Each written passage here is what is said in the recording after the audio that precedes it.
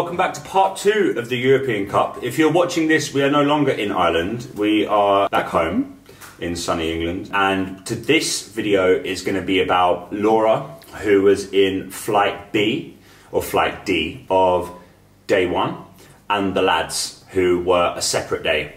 So obviously with Laura, she was in a class, she was the only one in her flight, and she was in the Masters under 67s. It was her first international competition. I know she was very nervous. But she smashed it.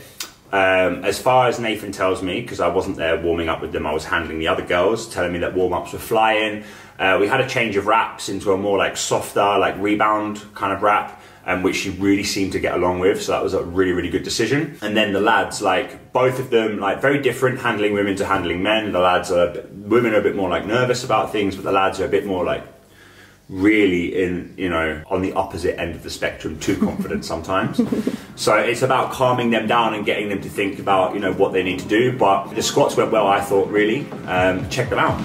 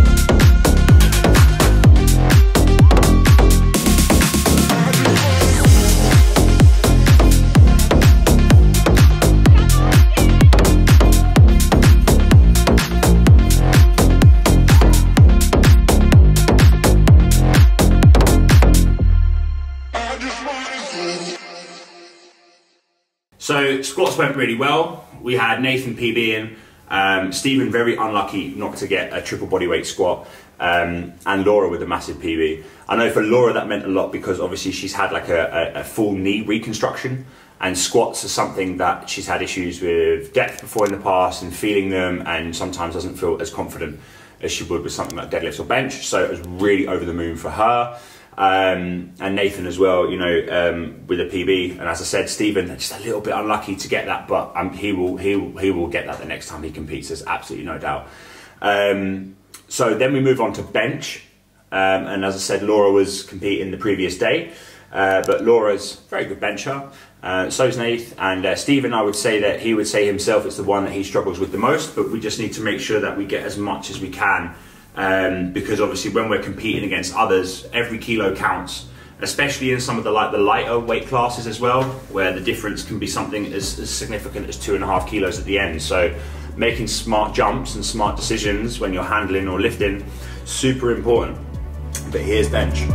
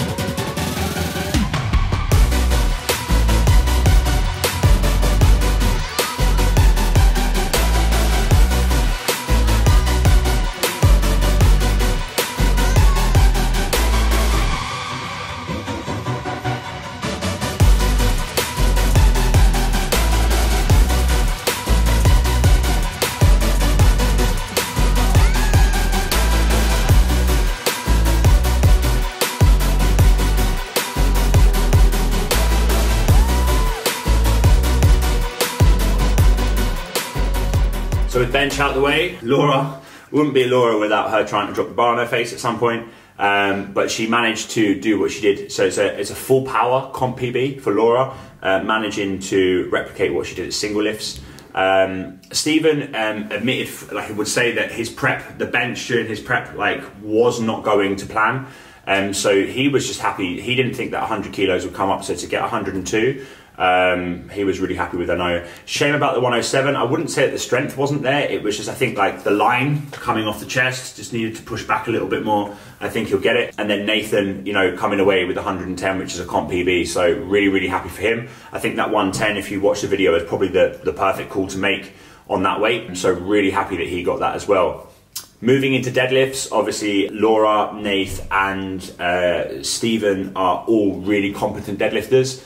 Like I said to you before in the previous video, this is the one that matters. This is when tactics come into play, especially when you're competing at an international competition. When you're looking at the leaderboard, obviously as a handler, we're looking at, you know, trying to add things together and work out, you know, changing attempts. And there's mind games to be played because you can change the deadlift and you can, you know, make your opponent sweat a little bit. So with Nathan and Stephen, they were both locked in a battle. I believe Nathan was locked in a battle for 2nd and 3rd place in the under 75 juniors, and Stephen was locked in a battle to win the under 75s between a really, really competent lifter, a really talented lifter. So it was going right down to the last lift. So check out deadlifts.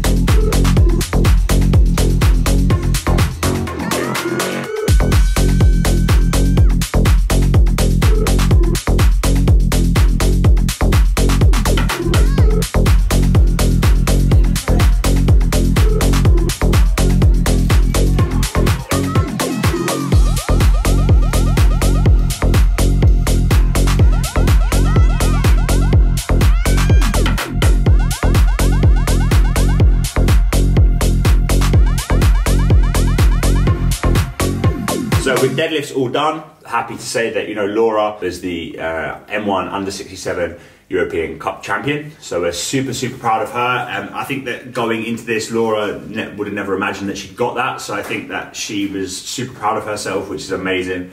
And I'm really excited now to push her onto the Brits and see where she places there. It's also really good to get people to have that kind of experience of competing and being involved in battles. So I know that, like, even though with Stephen, who, you know, smashed the comp, and so did Nathan, but came on the wrong side of their battle. Nathan ended up in 3rd place over 2nd, just didn't quite have the legs left in him to pull 225, which I know he's capable of. However, he was injured 2 weeks before, so deadlifting, so it's to be expected that possibly he wasn't going to be able to deadlift to the best of his ability, but still, massive performance, 2 huge PBs with those, and to be fair, at your first international competition, 3rd place is nothing to be sniffed at, so we're really, really proud of him. I think the same with Stephen. With the last lift, he needed 255 to win it, and it wasn't there on the day. With the previous comp PB of 250, which is 3.5 times bodyweight pull, it was always going to be a tough ask, especially as he said that maybe the prep hadn't completely gone to plan as he would like. But still, 2nd at your first international competition in the under 75s Open is a huge achievement, and we're all super proud of everyone who competed. So that's it for the European Cup videos. I hope you've all enjoyed them, and don't forget, I'm going to get this right yet again, don't forget to like and subscribe to the YouTube channel. It means a huge deal to us and to Bella behind the camera producing them all. And if you would like to sign up for online coaching or become part of Team Lift to Lift, make sure you click the online coaching inquiry in the description box on our page somewhere. And don't forget to follow us on Instagram, which you can also find on the page. Speak soon.